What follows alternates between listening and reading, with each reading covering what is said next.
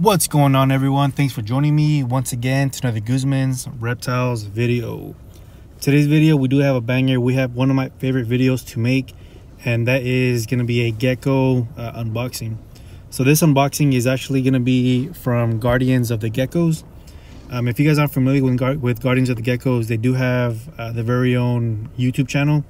They're actually one of the first channels that I began watching that actually got me into collecting geckos or breeding geckos. Check him out. He has a bunch of videos up there on how to do different builds, how he houses, vending shows, all that stuff. So go ahead and check him out. So he did post a video last week, and that made me jump on his website, guardiansofthegeckos.com, and I realized that he did have this bad boy available. So I went ahead, contacted them, made the purchase, and went ahead and scheduled delivery for today. We are in the middle of summer, so I definitely appreciate them working with me. And because it is the middle of summer, he went ahead and included what I believe this is an ice pack. First time I've ever seen this, but it's a thermofreeze. So like I said, I think in my county here, we're anywhere between 85 to 90 degrees today. So definitely appreciate him doing that extra care and sending that the ice pack. I did pick him up at the local hub though, so that was a plus. So as I was saying, this is from Guardians of the Geckos. They do have, in my opinion, some of the best designs I've ever seen.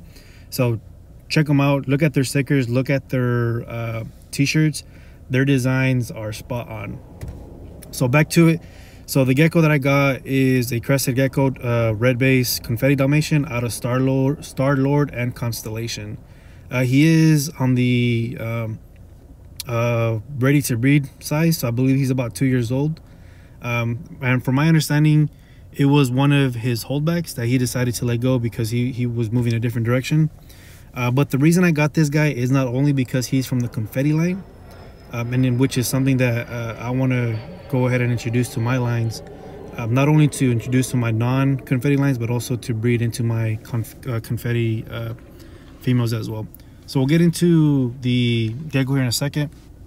But before we do that, he did include this premium gecko diet with dubia roaches from Lagarde.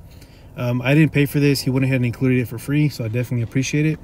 And at the very bottom of the actual package was a cryo pack. So very important, shipping in the summers. Not only did he do a cryo pack, but he also did the ice pack. So very appreciative. I definitely will be keeping a lookout and potentially buying from him again. So here's the gecko out in the sun. Like I said, the reason I got him was for his genetics, but also because of look at the head structure that he has. His crests are pointing down. They're nice. His head is nice and wide. He's ready to breed, and he has, like I said, great genetics. So super excited with how he came in. He is a little chunky dude. So he is ready to breed. Unfortunately, I believe most of my females, I don't have any females this year, I should say, that are open for me to pair them with. All of them have already paired, so they already have they've already been laying eggs from previous males, and I don't want to introduce him to them just yet, just because they're already fertile. They already have their eggs fertilized, and I don't want to think that I have one pair when I actually have a different one, if that makes sense. I want the eggs that come from that female to be 100% sure that they are his eggs. I don't want to be second guessing who the male who the sire is for those eggs. So I think best case is that I hold off from pairing him for this year and go ahead and pair him to some of my red base Dalmatians next year.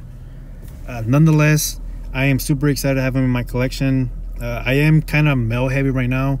I have been trying to diversify some of my genetics as far as male goes. Because I do want to hold back a lot of females. That way I can hold them back and then bring them back to different genetics that I have for my males. But close up, you can see this guy is fired up right now. So some of the red dots or the red spots that he has aren't fully showing through. But in the near future, I'll be sure to kind of try to catch him unfired and post either some reels, some shorts, or an updated video. And just look at those crests, guys. If you guys see him, his structure is spot on, kind of what I'm looking to get. So really excited to add this genetics. and even more excited to know that they're coming from Guardians of the Geckos. So I'll leave you guys with that. Don't forget to subscribe, hit that like button, comment down below what type of videos you want to see going forward, and don't forget to check out our website, GUZMAN'sReptiles.com. We do have some availability coming up. Most of my stuff is going to be on Morph Market, but you can check them out on GUZMAN'sReptiles.com. Appreciate it. Catch you guys on the next one.